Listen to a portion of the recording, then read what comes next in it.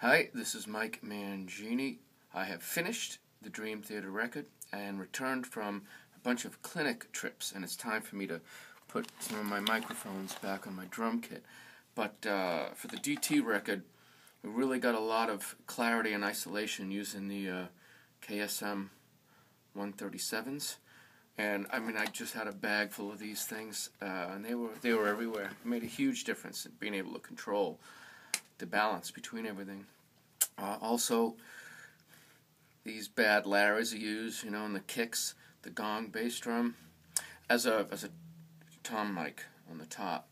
And I always stick by my SM98s. They go with me everywhere. They were absolutely everywhere on the drum kit. And SM57 on the snare too. Just regular mic, anyone can get it.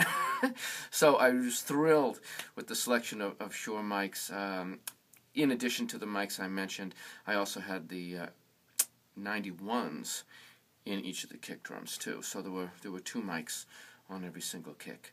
But that's about it. Pretty straightforward microphones, and I am just so thrilled with how they performed. That huge thanks to Shure.